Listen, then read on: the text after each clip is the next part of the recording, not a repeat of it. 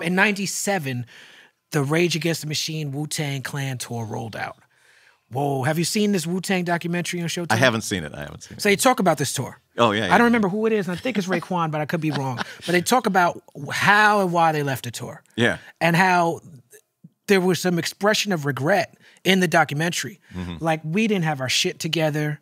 We didn't understand the impact of Wu-Tang and Rage, and we left that tour. And had we stayed on that tour, things might have been different. Do you feel the same? Yeah, well, I mean, I felt blessed and honored to be on tour with Wu-Tang. Like, Wu-Tang Clan, Rage Against the Machine, 1997, like, it was the craziest, like, idea. Yeah. But I think that their experience, they hadn't really toured before. They'd played shows and they had done, like, award shows, but, like, touring is a grind. You know, and you've got to be in Jacksonville, Florida, and then the next night you got to be in Miami, and people kept wanting to, go home. They had other responsibilities. I don't think they 9 guys. Yeah, it's 9 trying guys. to do 9 different things. I don't think they went through that phase of like, hey, we're a band in a van, you know, like for 10 years. Like, they didn't do that. They were just like, we're Wu-Tang Clan, and and so I got to tell you, I had a great time, and RZA, RZA and I remain close to this day. I love him, and I think that he really got it back then. But it was, if they were on half the tour, I'll take that. It was fantastic. But I do have to tell you, there's a great dirty story. So ODB, or I'm not sure what name, it might have been Big Baby Jesus, or Dwight D. Eisenhower. Remember that face? Or Osiris. Yeah. I'm not sure what.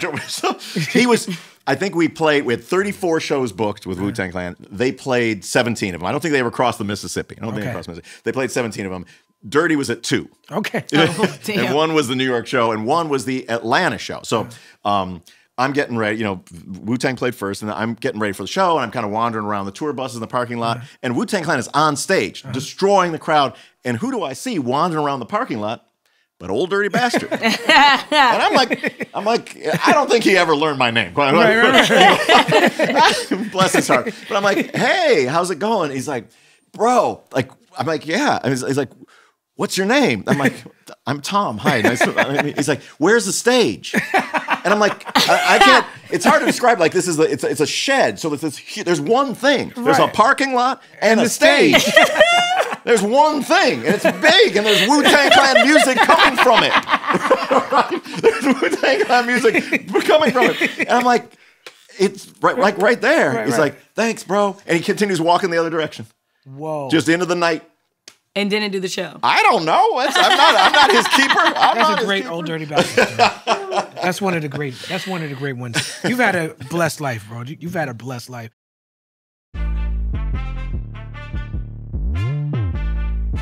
What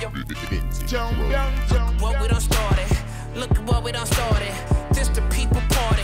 When opportunity knocking, then young nigga move that door. Whoa, get your foot stuck in it, call me young, go get it. Now you can't fuck with it, might as well roll with it. What's the word?